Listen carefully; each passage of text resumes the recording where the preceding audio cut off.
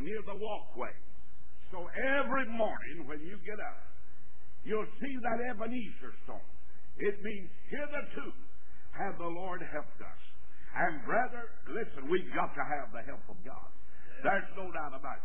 Get you a stone and put that stone by your walkway, and I'll tell you it'll be a real blessing. I have one in my house, and I believe you ought to have one at your house. And call it Ebenezer, because the word Ebenezer means hitherto have the Lord helped us. Now look in your Bible, and I want you to stand with me in chapter 7 of 1 Samuel. I'm going to read a few verses and get right into the message this morning. I want you to note with me, please, if you have your Bible open, verse 7 and chapter 7. Verse 7 and chapter 7.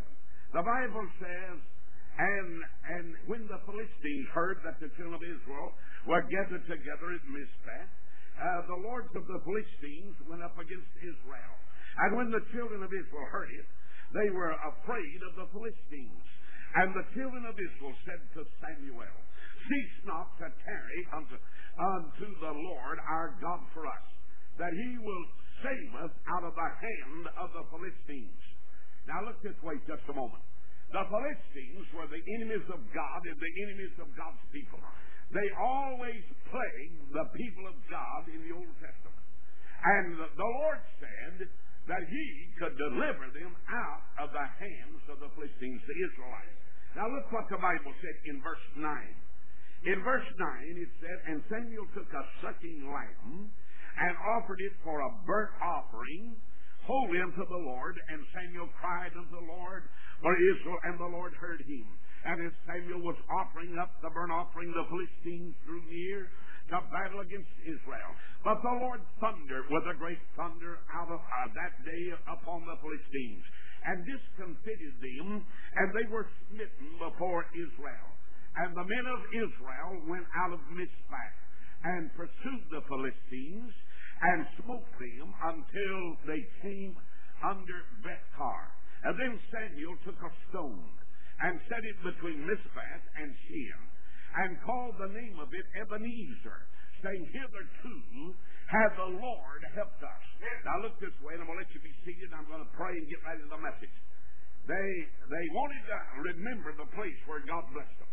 And one of the greatest sins that you'll find among God's people is ingratitude, because we forget what the Lord's done for us.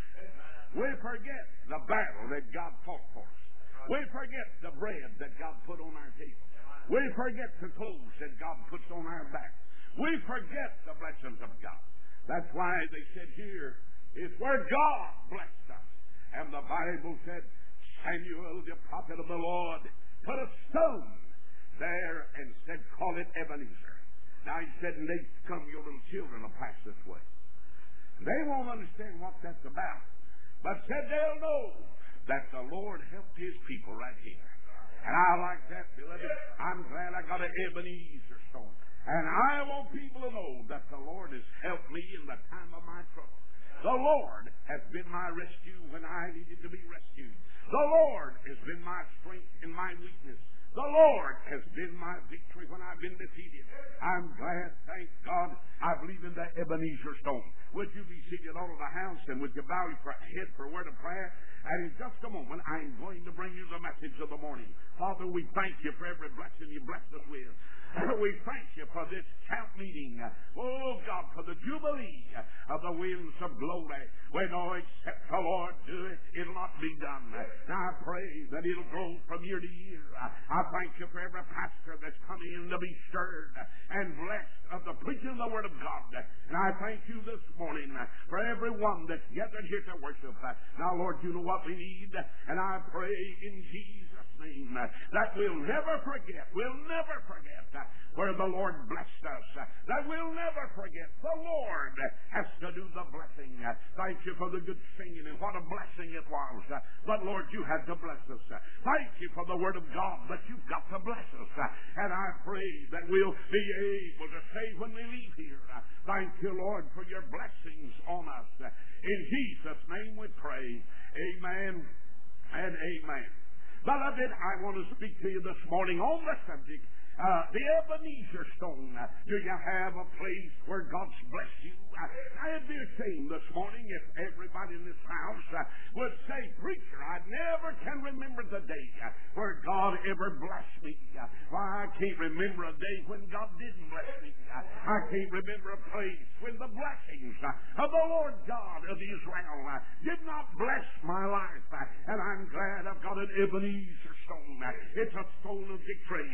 It's a stone where I pass by. And I say, thank you, Lord, for your blessings on me. It's a stone of thanksgiving. It's a stone of victory. And it's a stone of blessing. But let's go back in our text and I'll show you something. Israel had been in battle for a long time with the Philistines. They had their enemies in that day. But did you know that your home has enemies today? That your church has enemies today? Did you know that your life is in danger today? And there's a battle that we're fighting in these days. Somebody said, what happened in the days of the Philistines? Well, to really get the background of the 7th chapter, you've got to go to the 4th chapter.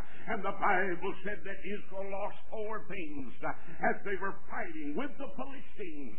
The first thing they lost their shout. Now, brother, when the church loses its shout, you're sad. Why, you say, preacher, I go to church where nobody says amen. I'll tell you what I do. I get out of that backsliding thing. I get into a church, brother, where I can feel a shout from heaven come down. And you say, preacher, what happened? They lost their shout. The second thing they lost the battle. I don't have time to go into this, but they lost 34,000 men in one day. Mister, we can't afford to lose the battle. I tell you, the stakes are too high. We can't afford to lose. I'm glad I'm on the winning side. And what a blessing that is.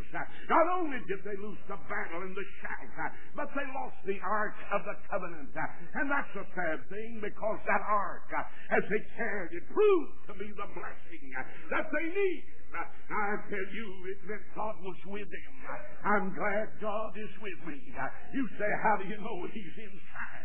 Praise the Lord. The Spirit of God is on the inside. My friend, when we lose the presence of God, what good is it to come to church if God doesn't meet you when you come? What good is it to try to worship when God's not in your midst? Well, I'll tell you, I'm so glad I got His presence. And as long as I've got His presence, I don't have to worry about a thing. If Jesus goes with me, I'll go. And praise God, it's a blessing when a church has the presence of God Almighty in it. Now, let me say something about that Ark. I don't have time to talk to you about it, but I used to teach, and I taught about the Ark, and it's about the size of this communion table. And it's overlaid in gold, and it had the seraphims and the cherubim. But that Ark had 3 things in it. And as long as they had that Ark with them, brother, listen, God blessed them. One time they hid the Ark on a man's farm. And you know what happened? The Bible said his name was Ebenezer. And the Scripture said they hid that Ark on his farm. And God blessed that farm. You know why? Because the Lord was on it. If I was a farmer, I'd want God on my farm, mister. I want to tell you, whatever you do, you ought to want the presence of God. Somebody said, how did God bless that old farmer? I don't know, but I believe every chicken laid double yolked eggs. Say amen. I believe, bless God, the cream was 100%. I got me a bottle of milk the other day, and it said 6%. I tell you, on that farm where that Ark was, I believe the cream was pure stuff. Praise God, God bless it. Not only did they lose the Ark, but the 4th thing they lost the glory of God. And they said, right, for the glory of God has departed out of Israel. And you leave that 4th chapter and you come over to the 7th chapter, and the Bible said they were still fighting, and they were losing, and 3 things happened. Watch this. 3 things happened. First of all, Samuel, the old prophet, he got him a lamb and said, I'll offer a sacrifice. Mister, when we sacrifice to the Lord, the blessings of God are coming down. Oh, you take people that are willing to sacrifice. Brother, God is going to bless those people. I'll tell you, Samuel offered a burnt sacrifice. The second thing, God fought their battle. You know how God whipped every one of those Philistines? He didn't do a thing but growl. The Bible said he thundered, and he discomfited that outfit. I'm glad all God's got to do is to thunder a little bit, and he'll scare the devil to death. Say amen. Brother, he thundered, and the scripture said the Philistines fled, and they didn't have any more trouble out of them. You can't fight your battle. The church can't fight its battle. 2 Samuel chapter 20 and verse 15 says, the Lord will fight your battle. The battle is the Lord's, mister. I don't have to worry about this thing. The battle is the Lord's. And I'm glad he's never lost a battle. Thank God I'm on the winning side. Brother, you're here at this church. You're on the winning side. We're on the winning side this morning. And what a blessing it was. And then the third thing happened. Old Samuel said they've gone. And you folks will forget what God's done for us. And so he goes and gets a big stone and places it up there and says, it shall be called Ebenezer, because from here on out, this place will be known as the place that God helped us. I'll tell you, every time they passed it, from there on, I imagine they want to take off their shoes and say this is holy ground, because this is our Ebenezer stone. Now, if you have your pencils in the margin of your Bible, I always tell you this in every service. I'm going to tell you 6 stones. Let's give 5. I won't have time, but give you 5 stones that we need to erect and call them Ebenezer. We need to erect a stone and reminding us of the blessings of Calvary. Oh, how easy it is to forget. Calvary, mister, listen to me. I never want to forget Calvary. I want to have an Ebenezer stone. So when I pass it, it'll point to Calvary. And it'll stay there at the cross. When I first saw the light and the burden of my heart rolled away. Brother, you know why I'm blessed? I'm not blessed for Mace Jackson's sake. I'm not blessed for Baptist's sake. I'm not blessed because my name is Jackson. You know why I'm blessed? Because on a hill far away stood an old rugged cross. And I've been blessed because of Jesus and the cross and the blood. I thank God for the cross and Calvary. And it's easy to forget that. Let me show you something. We'll have to hurry. In Luke chapter 22 and verse 19, Jesus took bread and he took the cup. And he said, it's all. Take you do this. Remember my death. He said, I want to tell you, have you an Ebenezer stone? And praise God, never forget that on that hill there was a sacrifice made, that Jesus paid the price. Now you won't have to die. Thank God Jesus paid the price, and I won't have to die. Jesus paid the price, and I'm going to heaven by the shed blood of the Lamb. But we need an Ebenezer stone to remind us of Calvary. Let me give you 2 things about Calvary, and I'll have to go to the second stone. First of all, we see the depths of depravity. Now, you know what that word depravity is? That's the depths of wickedness.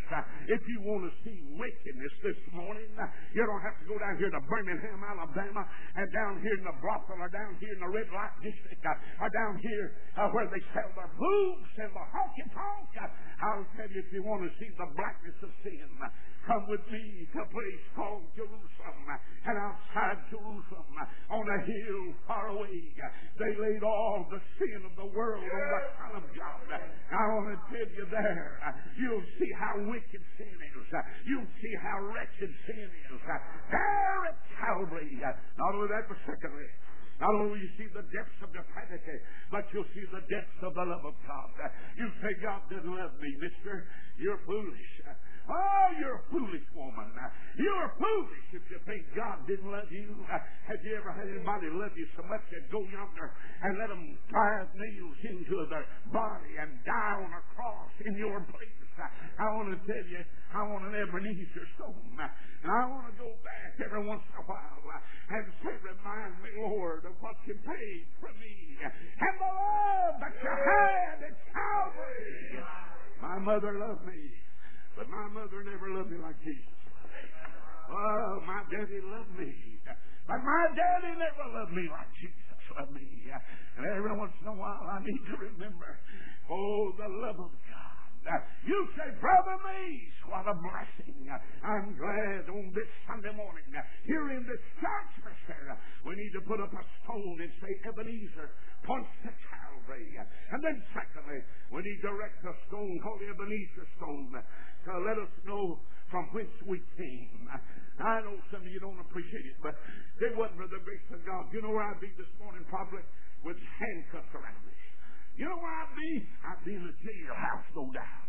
You say, no, you was respectable. No, I wasn't respectable, neither were you. You're lost and undone, and you're subject to do anything anybody else is doing. I want to tell you, I'm glad I can erect an Ebenezer stone to remind me of where he brought me from and where he brought me to. Glory to God. He picked me up out of nothing and put me into everything. Did you know that Jesus, the Son of God, picked you up out of nothing and put you into everything? You hear me? You say, but I'm good. No, you're not none good, God says in his word. I'm not good and you're not good. The only good about me is Jesus. And the only good about you is Jesus. And praise the Lord. I'm glad I can go back. And you say, preacher, I can see from... Listen, let me show you something. This right up here. The Bible says in Luke chapter 15, and he left the 99 in the wilderness, went out on the bleak mountains of sin. That's where he found me. I was lost and undone without God or his Son. I was a little sheep, and I said, bah! And the wolves were howling. And listen, I was bleeding. I was dying. I had no mercy, no grace. But thank God the great shepherd came. Woo! Praise the Lord. And he came where I was. And he reached down his hand for me. Brother, you talk about a time, children. I'm glad he reached down. When I had no strength, he was my strength. When I had no power, he was my power. When I had no life, he was my life. And he reached down and put me on his shoulders. Now that's what the Bible says. On his shoulders. I let an old boy that got up in Danville, Virginia. He had a hillbilly band. And when he got saved, he got out of the hillbilly band. Saved man right there. I hear preachers say, hey, preacher. I know people that still movie stars and they're Christians. I don't believe a word of it. Bless God, I believe when you become a Christian, you become a new creation. Old things pass away, and behold, all things become new. When I got saved, I quit going to the honky-tonks. I quit going down to the place of sin. I turned my feet unto his testimonies. I've been following Jesus ever since. And brother, God's not a respecter of any person. If he did that for me, he'll do that for you, mister. He took me out of a garbage can, put me in a banqueting table. Say amen right there. Oh, we need to see where we came from. I'll let that old boy to God. He wrote a song. Listen to what he wrote. He wrote a song. My Jesus has broad shoulders. His back is stronger than mine. Hallelujah. And he'd come sing that for me after he got saved. And the tears would stream down his cheeks. And he'd sing, my Jesus has broad shoulders. His back is stronger than mine. He can carry my burdens. I can't carry him. He can carry my load. I can't carry him. But praise God, he found me out somewhere on the mountains of sin.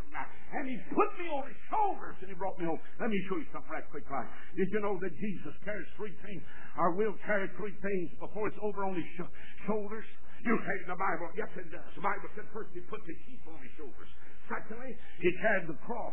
They put the cross on his shoulders. Isaiah says, and a lot of folks in Alabama don't believe this, but it's so anywhere, one day the government shall be on his shoulders. Woo! Praise God. There won't be no crooked politicians in. Jesus will be the potentate, and Jesus will be the head. And brother, we'll shout it out. Oh, you say, Brother Me's on his shoulders, the Bible says. Isn't that blessed? I love that. Listen to me. We need to be reminded of where he came and where he found us, mister. Out on the bleaky mountain. We need to hurriedly write this down. We need an Ebenezer stone to remind us of our vows that we made to God. Oh, are you listening? My Bible, Solomon said in the Song of Solomon, listen in the book of Ecclesiastes also. Listen to what Solomon said. He said it's better not to make a vow than it is to make a vow and break a vow. Now, you hear me? Don't promise God when you get out of that bed you're going to church if you're not going. You're a hypocrite if you do. You're breaking a vow. Don't promise God when you're sick if He touches you. Now, listen to me. If you'll be faithful when I'm sick and the doctor says I died twice, I do not know. I only tell you what Dr. Bloomberg, one of the best doctors in Atlanta, said. He said, Mays Jackson, physically, and as far as life is concerned, you died twice.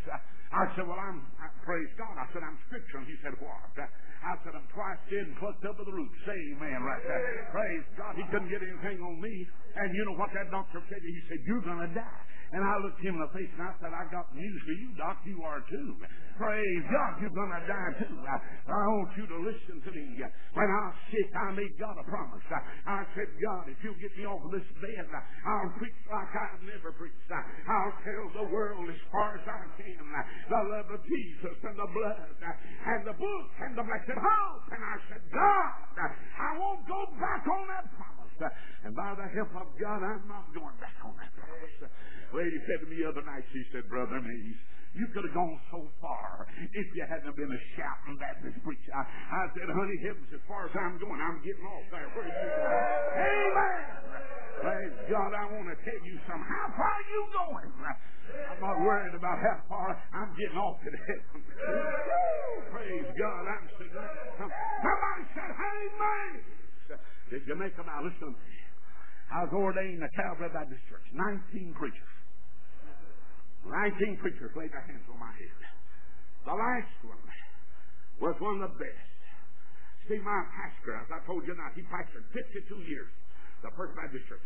I want to tell you something. I want to help you. And he was smart. He knew Hebrew and Greek. And that don't mean anything. Somebody said, do you know Hebrew? I know a little Jew. He's Hebrew. Say amen right there. I know a little Greek. He runs a restaurant over in Atlanta, but praise God. But my pastor was a brilliant fellow. But there's an old mountain preacher that laid his hands on me last. And I was kneeling in that Calvary Baptist Church at home, being ordained. 19 preachers walked by, laid their hands on my head. But the last one was crippled, and he didn't know much about Hebrew. He didn't know much about Greek, but he knew a lot about the Holy Ghost. And he laid his hand on my head, and here's what he whispered. You know, they always whisper something. When they ordain you, they lay their hands on you and whisper something. And old Brother Corn, he whispered it. He said, son, if I thought you'd ever deny old-time salvation by grace through faith plus nothing minus nothing, he said, if I thought you'd ever deny the King James Version, he said, if I thought you'd ever deny the old-fashioned way of worshiping God, I'd never lay my hands on you. And I turned up and I said, Brother Corn, I want to make God a promise before you lay your hands on me. I said, by the help and grace of God, I'll be true to the blood and to the ways of the cross and to the Bible, and I'll do my best to stand and hold high the blood-stained banner. And brother, I made that vow to God. And some hit me and went coming out from my head to my toes. You say, I don't believe that. You wasn't there. You don't know what hit me. Say amen. Amen. You don't know what hit me. Praise God. I want to tell you something. I had me a time, and I got used to it. I'm still having me a time. Oh, it's blessed, isn't it? It's blessed. Some of you promised God when you were sick. You said, God, when I get out of here, I'm going to church. You said, God, if you'll get me a job, I'll tithe, I'll give. Oh, you promised God. You said, God, if you'll heal my... Let me come up those things real quickly. I want to give you one here. And boy, this hurts. I know it hurts. We need an Ebenezer stone to remind us of our giving. I want you to write that down. Giving. Somebody said, oh, money. Now, you wait a minute. You wait a minute. If a church writes me and tells me two things, I don't go with that church. They tell me how much money they're going to give me. If they tell me how many they've got in Sunday school, I could care less. I want the Holy Ghost to be in where I go. And if the Spirit of God leads me, He'll take care of the finances. And somebody said, hey, Brother Mace, you're preaching for money. If I was preaching for money, I wouldn't be in Alabama. I'd be in some big church up north. And I've got all kind of invitations. I'm not preaching for money. I'm preaching to help God's people get along this journey. I'm preaching to rescue the perishing and care for the dying. I'm preaching, brother.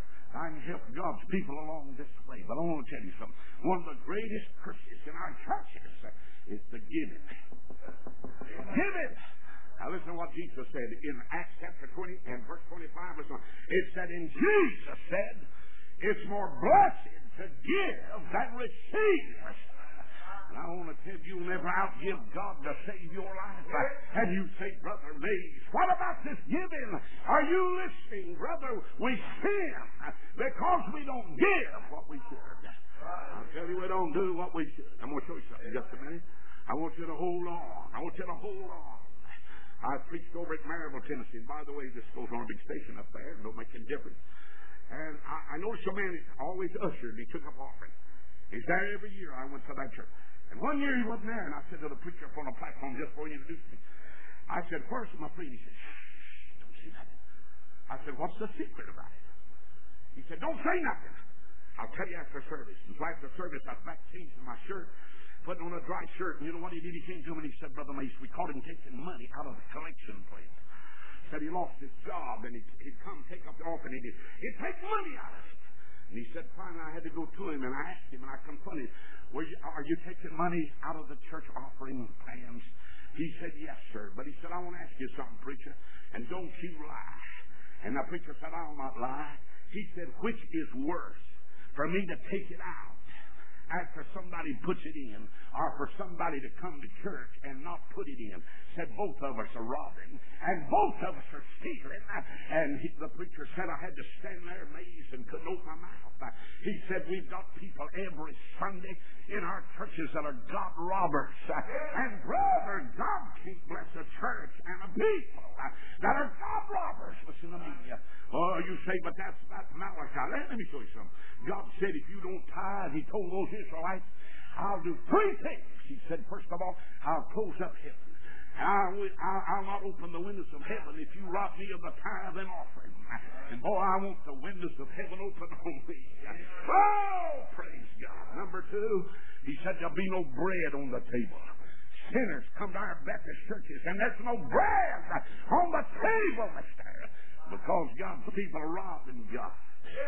Oh, he said, thirdly, I'll curse you with a curse. I want to show you something. I'd rather have 90 cents in my pocket and know that I paid a dime. Listen to me. As tithe and mister, that's 10% of everything you make. Are you listening to me? It's 10% of everything you make. But I'd rather have 90 cents in my pocket with the blessing of God on it than have $1 in my pocket with the curse of God on it. Amen. You know I'm telling you the truth. Listen to me. Listen to me. My mother died. She had a beautiful home. Beautiful home. Rock home. Circle drive band. You had everything. But I got a brother. Just one brother. Before she died, I went to her and I said, now, I said, Mama, I don't want to pay you and Daddy have. I don't want to pay you. I said, I want you to give it to my brother. He's a teacher and I'm a preacher. I said, teachers, they needed more than preachers. Amen. I said, give it to Fred. And I said, there are two things I want of yours. I said, one of them's older than I am. Now, you listen, I'm going to help you this morning. And she said, what is it?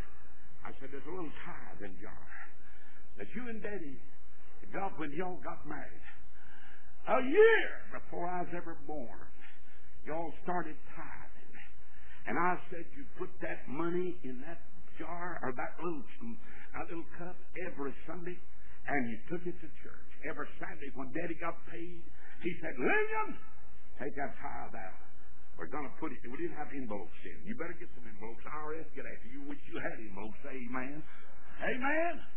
Brother, you better get something. Somebody said, that's old-fashioned. Are new? Well, that's all right. That IRS gets after you. Think it's new. You better have some proof. They won't listen. You know what my daddy did? Every Saturday, brother, that tithe money went in that little jar, that little cup. And that cup, listen, is mine today. I'm 62 years old. That cup's 63. And I can look at it and get blessed. Because I know that my mother and dad didn't rob God. And back in those days, you hear me? If a preacher said anything about tithing, he was preaching the law. But if God will bless those Israelites for tithing, he'll bless me for tithing. Say amen. And brother, he'll bless you for tithing. I tell you, he'll bless your heart. Now I said the second thing, Mother, not only I want your tithing jar, I said, I want your Bible. And I got her Bible. And every once in a while, I'll open it and I'll see where a tear fell. And I'll bless it. And I'll say, glory to God, it blessed my mother right here. Whoa, you say, Brother Lee, listen to me. The secret of our home was that we believed in giving God properties. And mister, God will get those tithes one way or the other. Say, I used to have an old deacon in my church, and he had to go to the hospital, and he was having his appendix taken out, and I was up there, and a man said, what's Brother Dowley doing in here? I said, they're taking his tithes out. Say amen. Praise God. Amen. They're taking his tithes out. Oh, you say, Brother Mays, what about that giving business? I want to tell you something, mister. God's going to hold you responsible. I'm going to give you something today. I want to give you something. I know a church up in Michigan. I go there every year. Detroit. Listen to me. You know what they do? They got a sign there that says, try tithing for 6 months. And if God doesn't bless you, we'll give you a tithe back. And I said to the pastor, I said to Brother Jack, I said to his name's the doctor, I said to him, I said, listen, Doc, I said, if you had to give anybody his money back, he said, not a nickel. He said, everybody's tithe is blessed of the Lord. But he said, if we ever find anybody in this church that tithes and God doesn't bless them, we'll give them their money back. We won't ask any questions. The secretary of the church will write a check of the treasury, and we'll not argue, but said we haven't had to give a nickel back, and it's been up there 15 years, that sign. And he said, my church gives more than any other church in Michigan. He said, because we believe what God said to do. And brother, I believe what God said to do. Let me give you one thing about this giving. The Bible said in Mark chapter 12, the scripture said, listen very quickly, the Bible said there's a little woman who came, had 2 mice. That's all she had. 2 mice. And she came and gave the 2 mice. The rich gave of their abundance. Thank God they wasn't stingy. They gave. The rich gave. We're always criticizing the rich, but you hear me, they gave. But there's a little widow that had 2 mice. Oh, a mite's a fourth of a penny, and 2/4 is a half. She gave a half a cent. And Jesus rejoiced because she gave a half a penny. He said, whithersoever, this gospel shall be preached. They don't know about these things. Let me say to you, as sure as you're in this house, and my name is Mason, I want you to know we need an Ebenezer stone to remind us of our giving.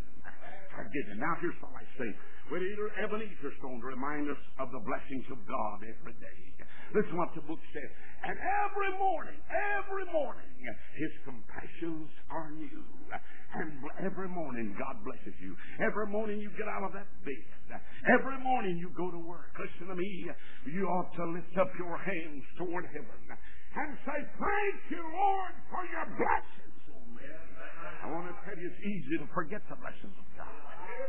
It's easy to forget the blessings. Boy, I don't forget the blessings of God. You never heard me say this.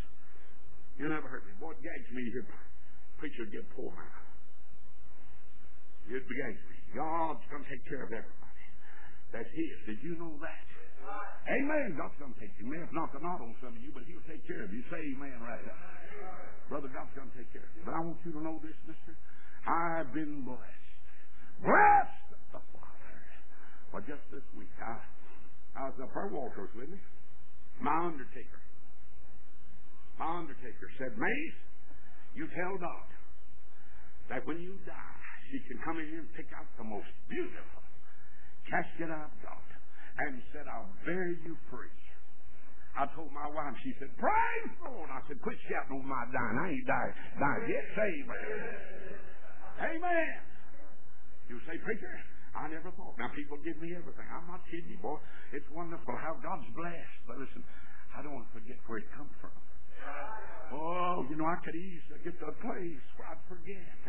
Now I want an Ebenezer stone to say, Lord, I want to thank you for your blessings on me. Now write the scripture down. Write this down. If you're taking notes there. And then I'll close after this. Listen what the Bible said. Deuteronomy chapter 6, verse 15. Listen what the Bible said. Lest you forget the God that brought you out of Egypt. That was what He said. And He said, lest you forget 3 things. First, you're living in houses you didn't build.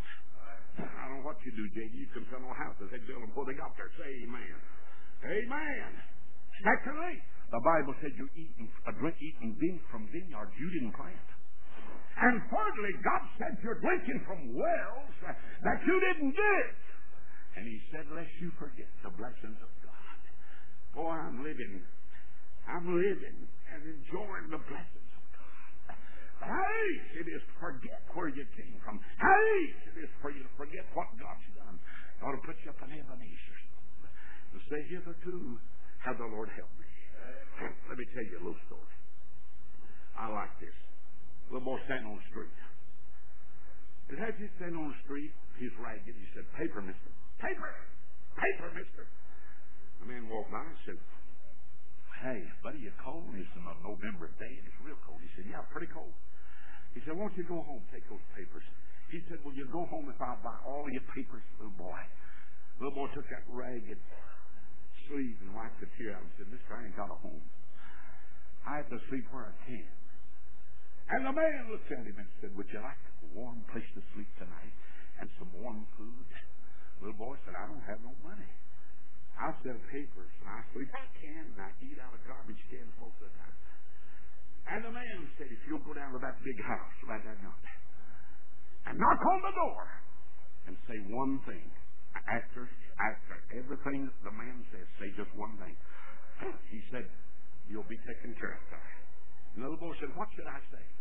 He said, say John 3:16. That's all he got to say. The little boy went down, knocked on the door. Nice man came to the door in a big house and said, hello there, sonny, how are you? The little boy said, John 3:16. Oh, he said, come in. Took that little boy inside. The little boy was ragged. He said, are you hungry? The little boy said, John 3:16. He said, come on. He fed him a good, warm meal. And while the man was walking away, the little boy looked down at that warm food and he said, I don't know what John 3:16 is, but Lord, I want to thank you for it. Lord, I don't know what it's for, but Lord, it'll give you food when you're hungry. He'll give you a roof over your head. And the man came back and said, son, would you like a warm bath?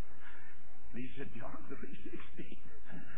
And the man took him in and gave him a warm bath. When he turned, the man will get some towels. The little boy looked up and said, Lord, I don't know what John 3:16 is, but he'll give you warm food when you're hungry.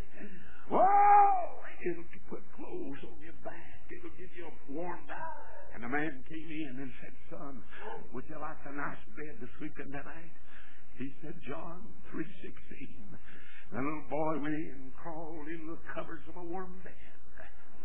After a while, the little boy was lying there and the tears streaming down his cheeks. And he said, I don't know what John 3:16 is, but it'll give you food when you're hungry. It'll give you clothes when you're naked. It'll give you a bed when you're tired. And about that time, outside the door, that man said, for God so loved the world that he gave his only begotten Son, that whosoever believeth in him should not perish but have everlasting life. He said, son, that's what John 3:16 is. That little boy fell out of his bed and